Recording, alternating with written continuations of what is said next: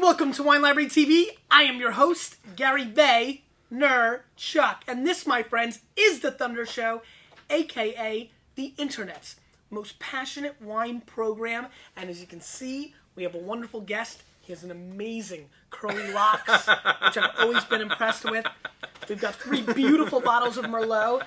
And I see there's a DVD here. Yeah, a phenomenal movie, life changer. Why don't you tell the Vayner Nation who you are, my buddy? All right, first of all, happy birthday. I think you had a recent birthday. Appreciate it. And I have a Merlove t-shirt for you. Thank you. All right. I like the swag. I like the swag.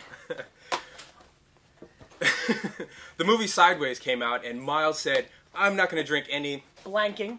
Merlot. And so I made a DVD, a movie, a documentary response to the movie Sideways. So we went around the world, met a lot of great people. We have some animation, some music, and we put it together in a wonderful new movie, Merlove. We've done the theater circuit and the film festivals, and now it's out on DVD for everyone to enjoy in their hands, at home, with friends, hopefully with friends. So that's what wine's all about, right? No doubt. We have enough things separating us in this world. Wine shouldn't be one of those So why don't you tell things, them who you are? Because you went right into what this is. Why don't you tell them who you are? My name is Rudy McClain. I grew up, I'm actually originally from Milwaukee, Wisconsin. And are you a Packers fan? I was a Packers fan, and then I kind of was like a little Niners fan, and then Really? Yeah, sorry. Wow. Little bandwagoning or No, spite? I think it was. I got caught up in the dynasty, man. Okay, yeah. Like the dynasty, the feel of the dynasty, probably. Yeah. But it was exciting. It was an exciting time. I understand. You know? How old are you? I'm 34. Oh yeah. Okay. Yeah. So, but I grew up in St. Helena, California, and I was at a party, and Chris Phelps from Swanson Vineyard said, "Hey, I heard someone was making a movie about Merlot wine." So I looked it up, and no one was doing it. So I went out and I grabbed my camera, and Chris Phelps from Swanson was my first interview ever. Are you a filmmaker? I was writing screenplays at the time for myself, movies I wanted to make, and I was kind of stumped, and I said, "You know what? I'm going to put this to the side, and go shoot a movie." Because I was like, you know, if you're going to do it, so you're a writer? Yeah. And director and producer of Merlove. Crazy, right? Yeah, I mean, thing is, I started off with nothing. Grabbed my camera, it's like filming the Napa Valley sign, mustard, and just going for it. And got some good interviews, got the winemaker for Chateau Petrus, and after that, it was kind of, got to write my ticket. Once you got him, you were able to kind of go and tell everybody, you know, I got him, and they said yes? Is that kind of how it went? Yeah, got Chris Phelps and Tom Rinaldi. His wife was my 7th grade teacher in history, and so she said, you know what, give Rudy a shot. You know, Tom Rinaldi, give Rudy a shot, let him be on the thing. You get some of these guys, and then kind of other people. How did you pay for making a movie? With my own money. Flat out. Yeah, I mean, you went entrepreneurial. You do. You go for the wineries, but the thing is, every winery wants to control their own brand, their own look, their own thing, and it's like they're not going to be like, oh yeah, just throw all in for. And so you made hustle. How long did it take you to make the movie? About 2 years. From when to when? 2006 to through 2008, and I was editing the movie all the way till the DVD release. And you interviewed me during my wine. That was good. Thank you. During my wine book signing in San Francisco. I did, and that was huge. My friend Jason Johnson. Hey Jason, I was at home and I was like, Gary's gonna be in San Francisco. I gotta get out there. It was like, and I was on the email with Matt.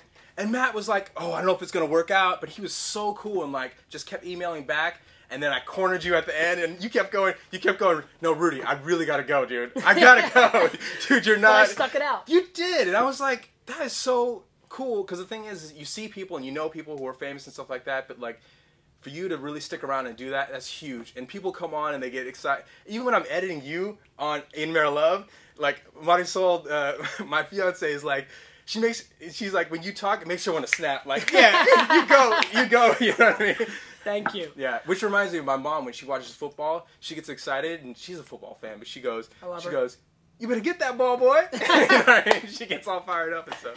So then what? You filmed it. I remember that we did that a year and a half ago. It comes out, and the distribution is done how? Did you try to sell it off to another, like a bit? Like, I'm fascinated now. I know we're going a little off track, but yeah. You know, I might want to make a documentary one day about root beer. And so, you know, what did you do that, like, from a business standpoint, you're making the movie. Are you trying to find like a distributor for the movie? Are you trying to find somebody bigger with dollars to get it in every theater in the world? Like, where were you on that? Was it totally like to me, being not educated in that field, feels like, well, go to Sundance and make it happen. Like, you know, like what happens? You do a couple different routes. You can Okay. go Sundance. You get picked. You get awards or whatever. You get Did you recognized. go to Sundance? We didn't get into Sundance. You tried. You submitted it. I submitted it, but the thing is about Merlove is not like Mondovino or other movies. It's like we didn't go out to kill people. I could have recut this movie and like bashed people easily. Yeah? Oh yeah, I could have Yeah, just like some people open their mouths totally the wrong way. Seriously, but you know what? There's enough of that out there. You should have done that to me. I would take it. I'm a big boy. If it would have helped you make your movie bigger, I'm willing to take the fall. I wanted You to go re-edit it. I wanted to do something fun, you know, like have some, and people laugh and they learn a lot, and so. So you're saying it was too positive to be controversial enough to maybe people thought you were giving a little bit of a softball to the Merlot peeps. Yeah, kind of, but Yeah. but the movie has a ton of soul. That's the thing. Yeah. And so you can do that route. We had some distributors contacting me, and I sent the DVD off to them, and but there was kind of a no-go there. But And did they feel like it lacked teeth? I just didn't get a response back. Yeah. I'd say people. So you're not sure? No. And so yeah, so we had it in theaters. We did a week-long run in Seattle, and various. How was that? Wild? It was cool, actually. They just did it. I didn't have time to get up there, but they. Oh, you didn't get up there? No. That sucks. Yeah, it was kind of hectic, but anyway. So yeah, And so how's the DVD thing work? You find a company that does it, kind of? we did it all ourselves. So this is you? I did I did the art, the editing, the Marisol did the cover design with the way it's Great vertical job. here, Love and it. you're never supposed to hold this movie sideways. It's supposed to be vertical. I love it. Okay, and And so yeah, we did it all ourselves. I did all the art, the animation, the editing, the voice, so where the do they buy? voiceover. Where do you buy the DVDs from? Amazon.com. So you did a deal with that, like you sent all you did one of those stores with them, like you sent them the inventory. Yeah, it does. It'll do Yeah. filmed by Amazon.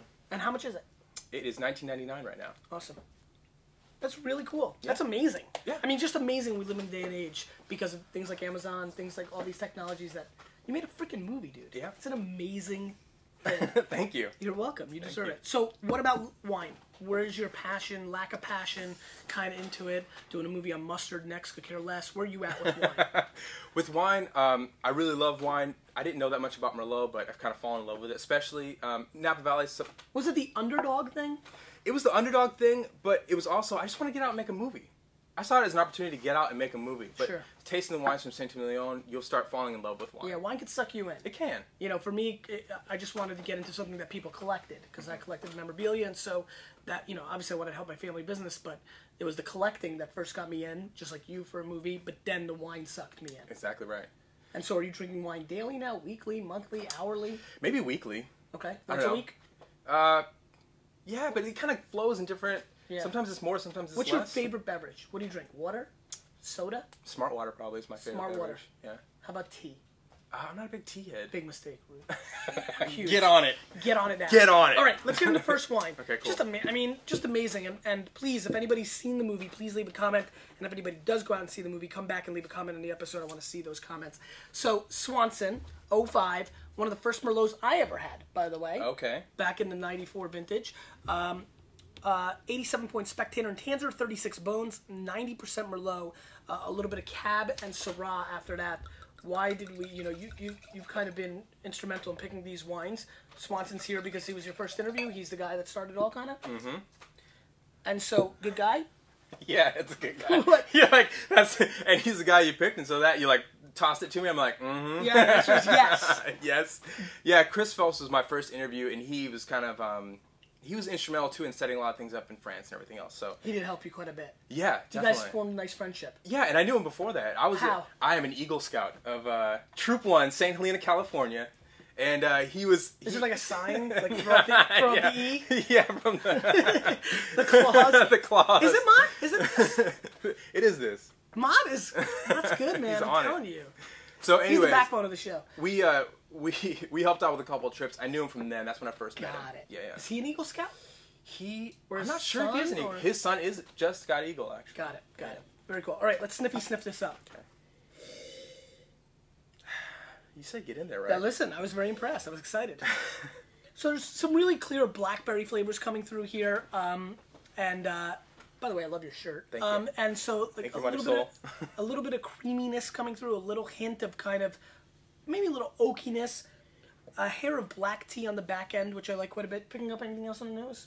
I don't know. It's like pretty. Red wine? It's pretty intimidating being here and hearing you. Don't be scared. Okay. Just whatever you know. If it's red wine, that's fine. If it's fruity, it's fine. Just whatever you know.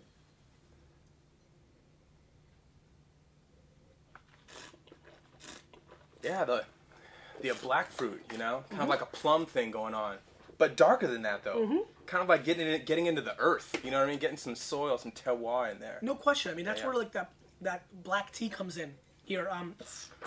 Good firm tannins, good bright fruit, clearly black. I agree. Blueberries, a little plum, a lot of plum, like Asian plum kind of thing going on. Kind of creamy and soft on the back end. Actually, quite delicious in a lot of ways, but a little simplistic. And when you're pushing 36 bones, I get a little bit worried there at the price point. This really acts a lot more like a $22, $18, $23 Merlot to me that I'd be excited about. But I think Steven Hanser and Spectator both really did a nice job breaking this wine down. You know, I see they both gave a Lavernus Coles number 87. I'm going to go a little bit higher than them. I like it a little more. I would go 88 plus on this wine. I think it's quite well made, and I like the smooth finish. Yeah, I like how it continues to talk to me a little bit afterwards. I mean, some of these things... Like whispering or like a full-fledged conversation? Full-fledged conversation. On the finish, though, I mean, I get a lot of fruit and exposure on the opening. Kind of phase off on the mid-palate, but then I'm still... Tasting it. Yeah. It does have a solid finish. It's a good, solid Merlot. I would say that I'm a little bit... I think it's a little overpriced at the price point. That would be the biggest concern I have. Okay, let's move on. Let's rinse. This wine I'm very excited about. Now, did these guys get involved in the movie? Are you kidding? They were the backbone? Dude, Andrew Will? He's Chris Camarda, he's the man. Now, yeah, he's right here. The other one was Chris Phelps, and this is Chris Camarda. I don't know if you can see him. Chris Camarda's all the way here to the right. Chris Camarda, we got off the plane in Washington State. By the way, Washington State Wine Commission, they're the greatest folks on earth. They treat us so well. Better than a lot of places we went in the world. But Chris Camarda is, we got off the plane, we interviewed him, and he was just really, really cool guy. Kind of looks a little bit like great wines. Andy Warhol, but makes great wines. The Andrew Will, Ciel de Chabelle, 06 vintage, 93 points Jay Miller, 92 points Wine Spectator, 93 points Steven Hanser, 50 to 60 bones, one of the premier wines in all of Washington State. And also, if you notice here, it is 40% Merlot, 37% Cab Franc, 19 Cab, and 4 Petit Verdot. So it's predominantly Merlot, but it's obviously a big blend, this wine. Which is a cool thing, I mean, with Merlot and blending wines. I mean, it's really its origin, right? It's where Merlot comes from. Merlot, don't forget where you came from. That's true. Don't get mad when people are blending. You need him to move over a little bit more? Yeah, the bottles. Oh, the bottles. Thanks, Mott. Merlot is really until like, the late 70s, a blending varietal. We started seeing Louis Martini, Gunlock Bunshoe started, making 100% Merlots in the late 70s, and then, into the 80s, and then you had that huge explosion in the U.S. in the late 80s into the 90s, really the mid-90s. Merlot just became the it. I mean, Merlot, ironically, where the funny thing lies in Sideways is Merlot was a decade and a half prior, was that generation's Pinot Noir. Yeah, it exploded, and everyone jumped into the market, and it kind of got blown out. People, they started making watery Merlot and passing it off, and people started going, that's pretty bad stuff, you know what I mean? Yeah. So Sideways was kind of the knockout punch. What's the biggest thing you learned about Merlot from your documentary? The idea of terroir, that a sense of place, that the fact that you can have a Merlot and it can be in 10 different places or in 10 different people's hands, and it can be 10 different expressions. The fact that it can be... it's art. It's an art, but it can be a chameleon. So like saying you don't like Merlot, or saying you don't like any particular varietal... It's like saying you don't like people with curly hair. It's like grape racism. Yeah, it is. Of course it is. How many people use that in the movie? What, grape racism? Yeah. No one, You just made it up right now? Yeah. Mott, let's go to GoDaddy. Register it to me. I'm going to take that. All right. Now, this wine is absurd. The bouquet, the nose is immense. Just great, bright, almost... Do you smell the citrus, like orange peel on this nose, which I think is so fascinating in a red wine? I always get like this orange peel. very bright raspberry, black raspberry flavors on the nose. Yeah. Very kind of candy-esque. It smells delicious. If a raspberry had the skin of your orange, I think that would be that would be it. I like that. It's a good imagery. Let's give it a whirl.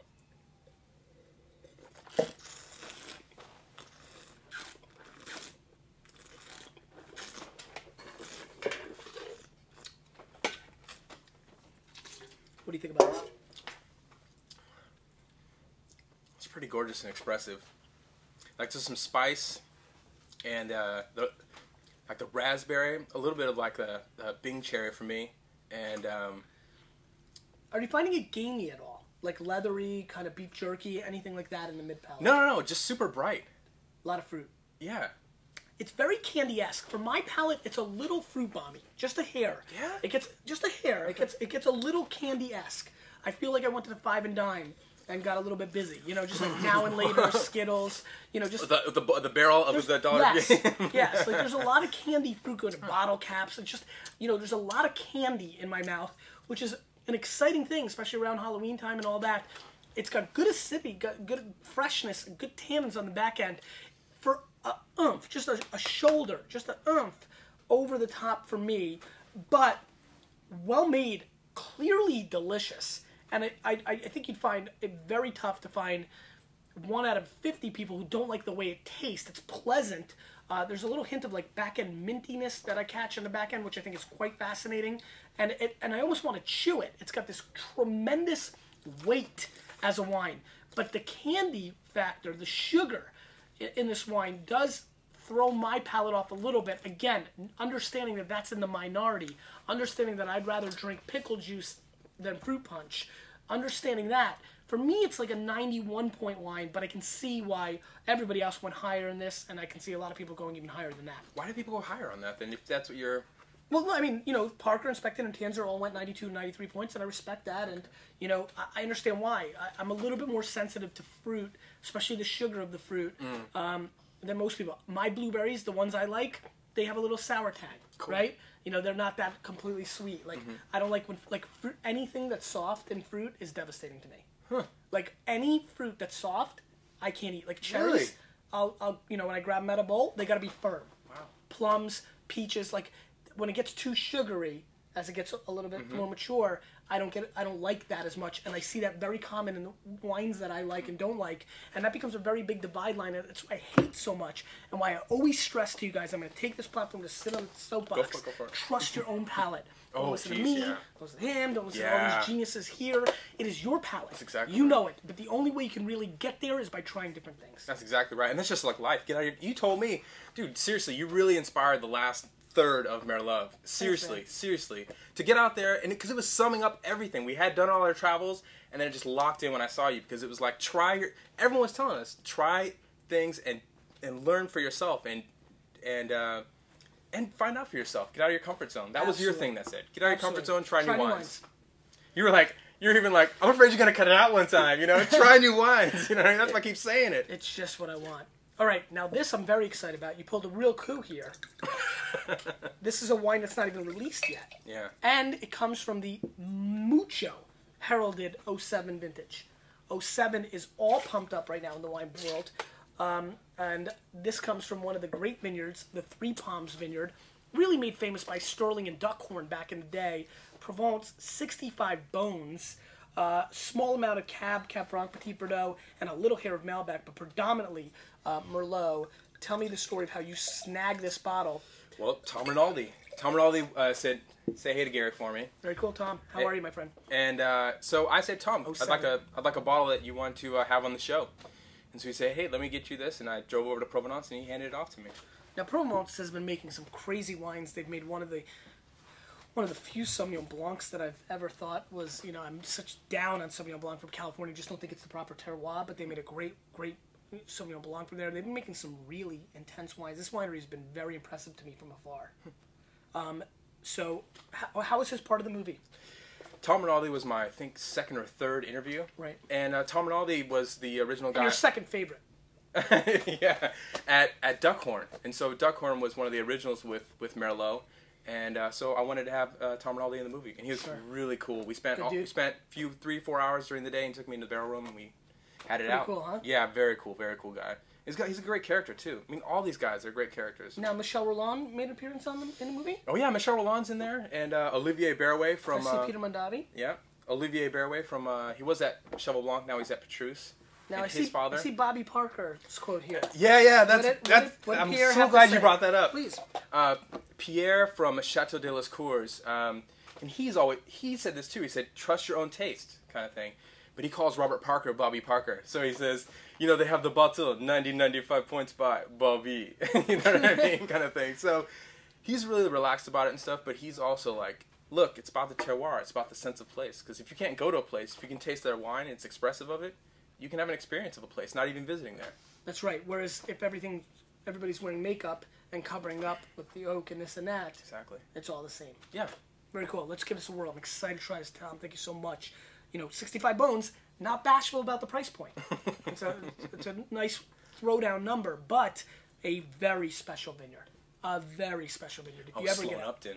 What's that? Sloan Upton, who owns Three Palms Vineyard, he's a great guy. He's in the movie. People say he steals the show. Nice. Because he's hilarious. He's like, because if they don't get that hint of deer do, it's like they feel like they're not tasting it right, So anyways, he's part of Three Palms Vineyard. Sniff it up.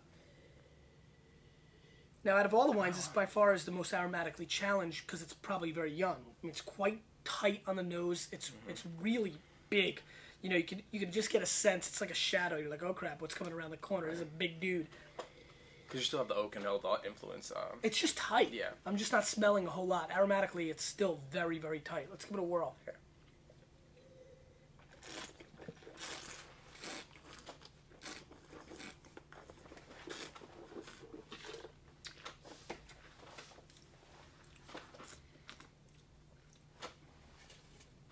Much more approachable than I expected, actually, on the palate.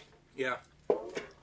It's much smoother and much. You still have a lot of fruit there. Of course, you have the big influence by tannin and oak, but it's just so. The oak it's monster. like, I feel like the oak monster kind of like it's not. It didn't come out mop, but it's like over the shoulder, like hey, hey oak monster. Kind of thing going on. There's clearly some of it going on here. I really do like the dark fruit. There's like a little bit like a shaved chocolate aspect on this wine. I smelled chocolate actually. Is that right? You should have said something. Sorry, dude. That could have been a huge moment for you. I know. Because I would have been like, I don't get it. And then the palate would be like, oh my god, you picked up the chocolate on the nose. Huge missed opportunity. Devastating for you. Right. You may want to leave this set right now. I mean, right. This is something you will rewind. No, wait. I will never leave. I'm going to stick it out. I mean, this is something you're going to rewind in your mind probably for the next 3 to 7 decades. I mean, it's a big mistake. I don't think it's that big, actually. No, okay, well, you're probably right. So, really well-made, big. I got to be very honest, and there may not be many people in California I have more respect for than Tom and what he's done in his career, but I'm not completely feeling this wine all that much. I do think it's young and a little bit awkward and needs to come together, but it's not super big. It's a little complex. It's a little awkward. Again, I'm going to really side because of the skill set of the vineyard, the producer, and Tom, that there's going to be more coming on, but I do find it lacking a little bit of oomph. I just find it a hair boring, and for my palate, it's kind of like an 88, 87 plus kind of wine. I'm just not pumped about it. Can you tell this early though? Listen, first and foremost, the travesty of this concept that, people put in all this time and effort into making these wines. We pop them, we pour them, we make a judgment. There's what I can do is just be honest. Right. That's all I've got. All I've got is I've drank a lot of wine in my life. I don't think I'm a wine expert. I think that I've tasted a lot of wine. And, I mean, to compare this wine to the last wine, I just don't see a lot of people liking it more. I see what you're saying. I don't. And more importantly, I've tasted a lot of young wine, and I just feel like and it's why you're right. Yeah. That's why I said, listen, the pedigree, the vineyard, I've had 3 palms early on from Duckhorns in the past, and they were awkward, and they put on weight, so I start assuming like this may do the same. Okay. It's really tough for me to get crazy enthusiastic to the Vayner Nation, and they've got to roll the dice on 65 bones. Exactly. Yeah. Other than that, though, I think that you just do the best you can. Totally. Yeah, I definitely agree. Yeah. So, what's your next movie? So, or will you ever do that again, or are you going to go back to writing screenplays? Well, I'm gonna go back to writing screenplays. I have a feature that I wrote that I'm gonna shoot that I can't really talk about because I'm still putting that thing together. But can you give anything to the Vayner Nation? Massively well, one of the guys, very snobby. Me? Not snobby. I'm sorry. Not snobby. Help me, Mod here. Curious. Curious? You know, very, curious. Okay. What's the word I'm looking for? Nosy. Nosy. That's You're nosy? Nosy. Well, the Vayner Nation, not me. Okay, cool. Very nosy. Yeah. No, so I'm gonna do. I'm doing a show for helping my friend Judd Finkelstein. If you want to kind of view a skew of wine, he's doing a Judd's Enormous Wine Show. I'm helping him shoot that. And then is that Judd's Hill? Yeah, Judd's Hill. I like some of their wines. Actually, their 92 Merlot was one of my early favorite wines. Really? Yeah. You tried their Petit Syrah? I have. They make really good wines. I love their cabs for years. They're 94, 97. Really? Petit Syrah for me, for them, is just game changer. For me in general is a game changer. Yeah. And then a friend of mine, John Ingleskerger, he's Johnny Vino. He and I are gonna write a script and shoot a movie as well. Very cool. Yeah. So that one's gonna be about wine. It's gonna be kind of like the greatest wine person that ever we're writing it right now, but it's gonna be like Wizard of Oz of wine. Seriously? Yeah, seriously, we're gonna go there, dude. You gonna go somewhere weird on it? We are. We really are. Psychedelic? Yeah, because the thing is, everything is so like pretense with wine, dude. Right. So you're gonna like the premise is gonna be like drink a crap load of wine, put on Led Zeppelin backwards, and watch your movie. That's about half of it. No, we're gonna loosen it up a little bit, and that's what Merlove is all about too. Just loosen it up. You know what I mean? Have Rudy, fun. Question of the day. You get to ask the Vayner Nation. I know you know the drill. Any question you want? Yeah. About cinema, vino, curly hair, whatever you want. Yeah, I'm gonna give away 5 DVDs to the first 5 people who post. Good for you. Of Merlove. So, because post of Merlove. I'm sorry, post on your show. But you mean like the first 5 people that post about the question. Okay. Is that okay? You mean answer the question? Yeah. Done. Answer the question. Sorry, sweets. No problem at all. Okay, so how do you want to execute that? Should the first 5 people that know they've won email you at an email address? The first 5 people that won, I'd love for you to be able to handle. I can drop them off, give them to you, and you can. I don't want to work, dude. And Mott's pissed already. They can contact me. Let's do this. A lot of people are going to want to say hello, probably talk to you about the movie. Let's link up your email in here. It's good for you. You can meet a lot of people. Mott, can you help me out with that? What's your email? info@merlove.com. Beautiful. So if you're one of the first 5 winners, please just email him. Tell him your username. He can quantify that, and then put in there too what you want me to sign. I can sign it and put a personal message to you as well. Just to be cool. Of course. Yeah. That's your question. So the big idea about Merlot is the idea of terroir, your sense of place. Aaron Pott at Blackbird Vineyards told me, hey Rudy, you know what? Terroir is also for people. If you're from Brooklyn, there's something of Brooklyn that you take with you wherever you go. If you're from Saint-Emilion, there's something of Saint-Emilion that you take with you wherever you go. So I would like the Vayner Nation to reach out and to first identify, where's your personal terroir? Where are you from? And then give a little bit about what do you take from your personal terroir around with you to the world. For me, I'm originally from Milwaukee, Wisconsin. There's something of me that I take with me wherever I go, thinking of me and my brother slinging newspapers in 18 inches of snow all winter long. And something about hustling, being family, being together, getting out there, and making something more of yourself is kind of what I take with me wherever I go. So I'd like you guys to answer that. Brilliant. Lurkers, it's your chance to come out. Phenomenal question. One of the best ones I've heard, actually. Thank you like very that much. a lot, man. Appreciate it. You, with a little bit of me, and this movie, we're changing the wine world, whether they like it or not.